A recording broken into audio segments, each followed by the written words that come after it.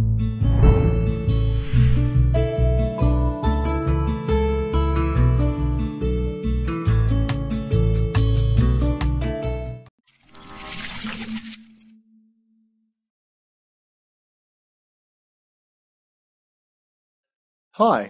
welcome to the fourth handwritten tutorial on pharmacokinetics.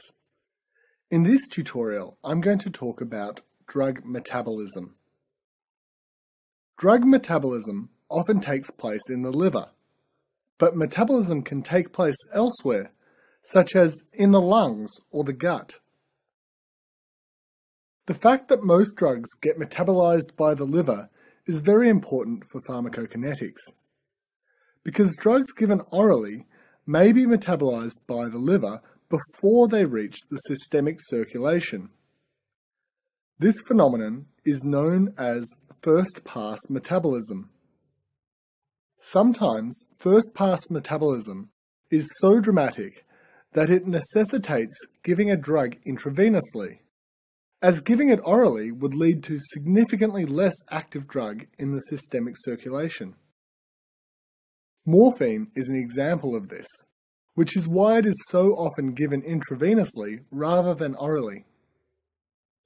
However, in this tutorial, I'm going to talk more about the biochemistry of drug metabolism, in particular, the actions of cytochrome P450 enzymes, which are often abbreviated CYP. These cytochrome P450 enzymes are abundant in the liver, and different types metabolize different drugs. For example, CYP1A2 metabolizes caffeine, whereas CYP2E1 metabolizes alcohol. Cytochrome P450 enzymes metabolize drugs through a variety of processes. These include oxidation, hydrolysis, and hydroxylation. So let's have a look at how this works, and I'll try and keep the organic chemistry to a minimum. Here is a drug, and this drug has a hydrogen attached to it. This hydrogen is going to be the target of our cytochrome P450 enzyme. Through the process of hydroxylation, the cytochrome P450 enzyme has turned the hydrogen into a hydroxyl group. But metabolism doesn't stop there.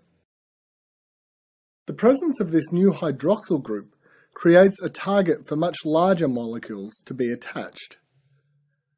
There are many enzymes which can act upon this newly formed group. Here we will look at a common one, UDP glucuronyl transferase.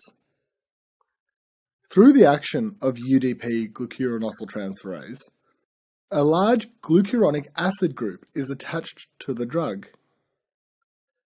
This is the same process that happens in bilirubin metabolism. See the bilirubin metabolism handwritten tutorial for more information. Anyhow, the glucuronic acid group has many polar groups attached to it, namely 3 hydroxyl groups and a carboxylic acid group. This makes the molecule extremely water-soluble or hydrophilic. Thus the drug can be easily filtered and excreted by the kidneys.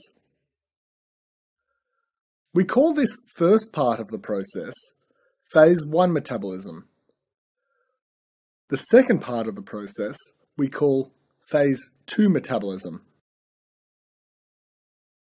Let's have a look at an example now. This molecule here is aspirin, or more correctly, acetyl salicylic acid.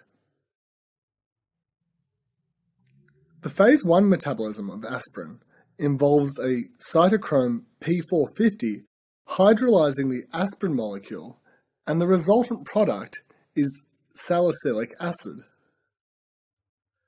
This is particularly interesting as salicylic acid is the active drug.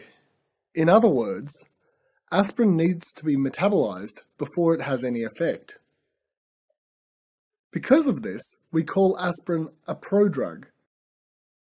Salicylic acid can then be acted upon by UDP glucuronyl transferase to attach to the glucuronic acid group in place of the hydroxyl group. Now the product can easily be excreted by the kidneys.